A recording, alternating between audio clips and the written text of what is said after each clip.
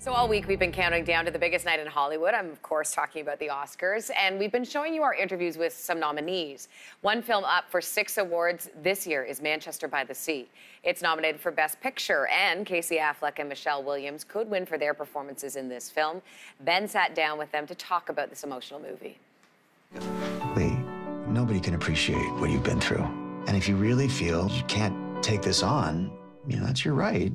It's not a happy movie, but there's one of the things that I really loved about this was there were so many moments where it seems like somebody could have stuck their nose into the development of this movie and said, we need to make it a little more Hollywood. We need to make it a little more of a, add a little sunshine to it. And yet it really remained true to sort of these realistic roots. What appealed to you about this story? We both worked with the director before and really liked him a lot, and he's one of my favorite writers, and the first time I read the script I thought, well, I'd love to do that, so I think Michelle felt the same way, and you're right, it doesn't have a sort of perfect Hollywood happy ending, but that's one of the things that's great about it. Matt Damon told Variety that when he had to pass up on this role, he said, the only person I want to give this to is you.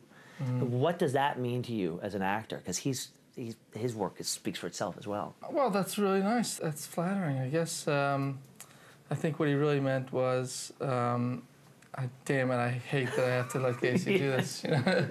But he loves those Hollywood happy endings. I think he just couldn't deal with the fact that it didn't end that way. He's coming off of The Martian. There weren't enough action scenes in it, and he just didn't know how to really approach the character, so he had to pass it off to somebody else. How's Joe? He's fine. He's all right. Actually, he's all right. Michelle, what about for you this film? What did it mean to you to be part of this?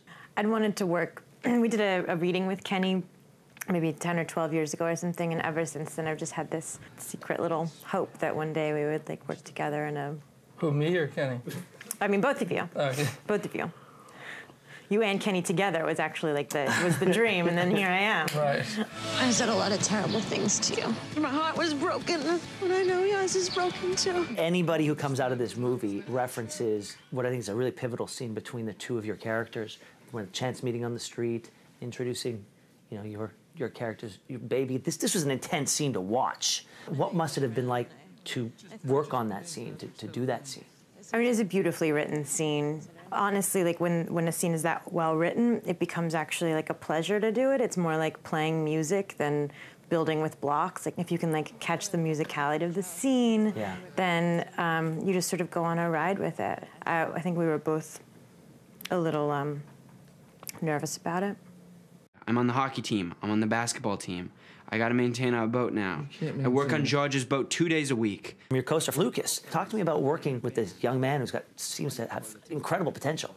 Yeah, I never thought of him as sort of as a kid, or I know he was I think he was a minor still, and he was working, he was 17 or something, but he was just very mature, very professional, really talented. So, he was just another actor there on the set. You guys seem to clearly have a fun dynamic.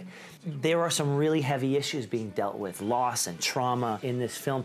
I mean, to cope in dealing with those on set, do you have to find humor in the day? How do you get through it? We had a good time some of the time, but it's not the kind of movie where you're just always joking around and having a ball. It's a lot of some heavy material, and so some of the days feel kind of heavy. But just like the movie, I think Kenny likes to find humor, and despite all that, whatever the subject matter is. I'm not gonna bother you. I'm gonna just sit here until you calm down. All right, I'm calming now. Would you please just go away? No. And tomorrow we're going to show you my interviews with Naomi Harris and Barry Jenkins. They're both up for awards for Moonlight. Don't forget, you can watch the 89th Academy Awards Sunday evening right here on CTV. It all starts with eTalk's Ultimate Oscar Guide. That's at 5 p.m. Eastern. Head to ctv.ca for local listing.